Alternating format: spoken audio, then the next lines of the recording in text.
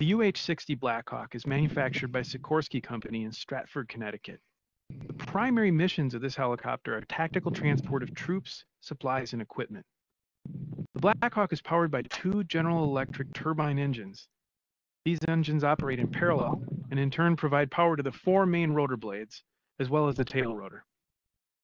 These engines are fed by an internal fuel capacity of 360 gallons, or just over 2,400 pounds.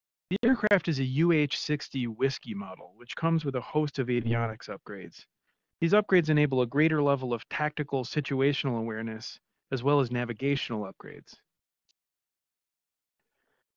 In a helicopter, the purpose of the tail rotor is to counteract the torque that the main rotor blades create. Without the tail rotor, the helicopter would be in a constant spin. So the Blackhawk's tail rotor is connected to the two engines through a gearbox that's rated at 3,400 horsepower. The result is that the four tips of the rotor blades move at 700 feet per second.